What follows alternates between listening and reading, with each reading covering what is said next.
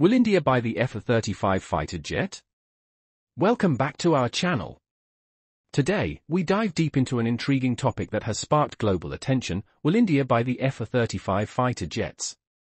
Stick around as we explore this topic in detail, analyzing the F-35's capabilities, India's defense needs, and the geopolitical dynamics behind such a significant decision.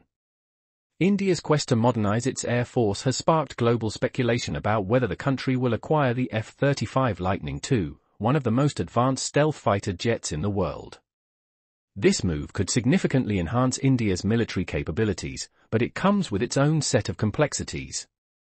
Why the F-35 matters. The F-35, developed by Lockheed Martin, is a fifth-generation multi-role fighter jet featuring advanced stealth, superior avionics, and unparalleled situational awareness. Its ability to integrate seamlessly with modern warfare systems makes it a prized asset for any military. For India, owning the F-35 could provide a technological leap in terms of air dominance and network-centric warfare capabilities. India's current defense strategy. India's defense strategy focuses on balancing regional power dynamics, particularly with China and Pakistan. While India already operates a mix of aircraft such as the Su-30 Mki, Rafale, and Tejas, there is a noticeable gap in stealth technology. The F-35 could fill this gap, providing India with cutting-edge capabilities to counter threats. Challenges in acquiring the F-35. 1. Cost concerns. The F-35 is one of the costliest fighter jets in the world, with a unit cost ranging from $80 to $100 million, excluding maintenance and operational expenses. For a country like India, balancing this expenditure with other defense needs is a significant challenge. 2. Geopolitical dynamics. India's defense procurement must align with its strategic autonomy policy. Historically, India has avoided over-reliance on any single nation for military hardware. Acquiring the F-35 would deepen ties with the United States, potentially upsetting Russia, India's longtime defense partner. 3. Technology transfer. The Indian Air Force, IAF, has emphasized the need for technology transfer in defense deals. The United States has stringent controls over the F-35's technology, which might limit India's ability to fully integrate it into its indigenous defense systems. 4. Compatibility issues.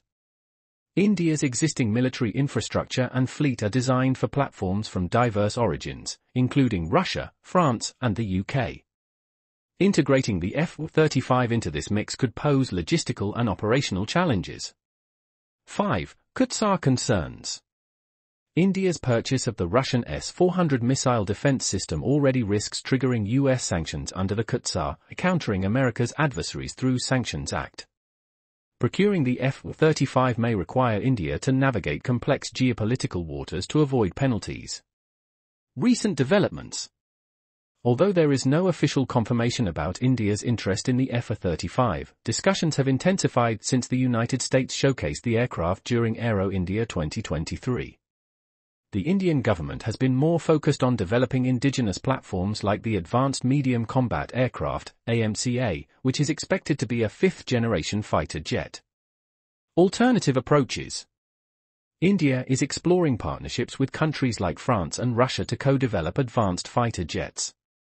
This aligns with its Make in India initiative, aimed at reducing dependency on foreign imports. Additionally, acquiring more Rafale jets or developing the AMCA could serve as viable alternatives to the F-35. Conclusion. While the F-35 offers unmatched capabilities, its acquisition by India involves significant financial, geopolitical, and operational considerations. For now, India's focus seems to be on balancing advanced imports with indigenous development. However, as defense requirements evolve, the possibility of India exploring the F-35 cannot be entirely ruled out. What are your thoughts on this topic? Should India invest in the F-35, or should it focus on indigenous solutions? Let us know in the comments below. Don't forget to like, share, and subscribe to our channel for more insightful content on defense and technology. Stay tuned for our next video.